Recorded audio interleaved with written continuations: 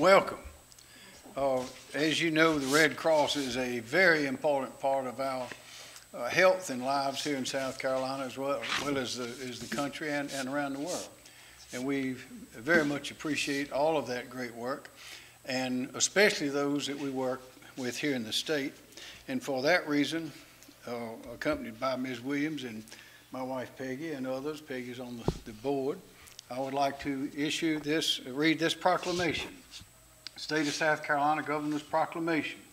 Whereas every year the American Red Cross responds to an average of more than 62,000 disasters across the country, from small home fires to devastating massive disasters, including last year's large crises of destructive hurricanes in the Carolinas, Florida, Georgia, and along the Gulf Coast, wildfires in California, tornadoes and floods in the Midwest, with thousands of American Red Cross volunteers providing around-the-clock shelter for disaster victims, serving millions of meals and snacks with partners, and distributing millions of relief items. And whereas the Palmetto, South Carolina region of the American Red Cross has a long history of helping our neighbors in need by delivering shelter, care, and hope during disasters, making our community safer through its life-saving home fire campaign, providing life-saving blood, teaching skills that save lives, and supporting military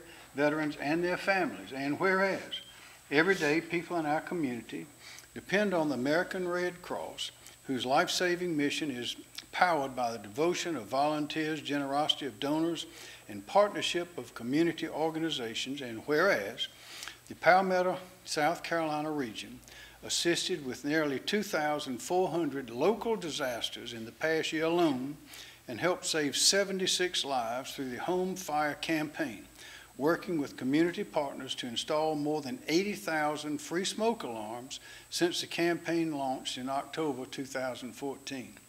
And whereas, in addition to supplying 60% of the blood in our state and collecting nearly 80,000 units of life-saving blood last year, the Red Cross has trained nearly 40,000 people in life-saving skills and CPR, first aid, and swimming. And whereas the organization continues to assist our active duty service members, veterans, and their families, providing more than 14,200 services to military members and veterans last year.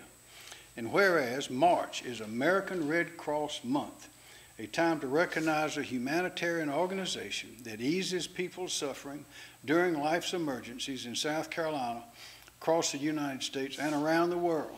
Now therefore, I, Henry McMaster, Governor of the great state of South Carolina, do hereby proclaim March 2020 as Red Cross Month throughout the state, and encourage all South Carolinians to celebrate the Red Cross and its humanitarian mission to help our neighbors when they need a helping hand, and recognize the volunteer heroes and supporters who make the vital work to prevent and alleviate human suffering in the face of emergencies possible. Signed by me, proud, happy Governor of South Carolina, and Ms. Louise Welch Williams. Here you go. Thank you, sir. Yes, ma'am. Thank you. Okay. Okay, if you please.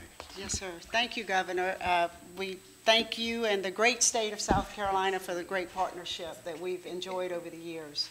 We have joining us today our board member, the First Lady, and Dan Sissom from the local board, along with some of our senior leadership with South Carolina.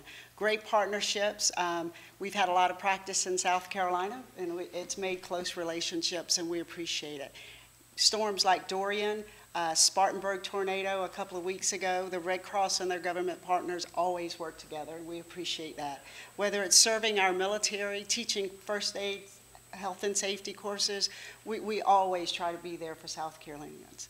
We are very proud to hold the record across the nation in South Carolina for the most lives saved with our smoke alarm installs. And we do that again with our firefighters in South Carolina and our other partners. So a lot to be proud of in South Carolina. As concerns increase from COVID-19, we do ask that anybody that's healthy and eligible to please give blood or platelets in South Carolina. So we want to prevent the blood shortage from getting into South Carolina. So we do urge healthy and eligible individuals to give blood, and we thank you. Thank you, ma'am. Any questions? Okay. Thank you for coming.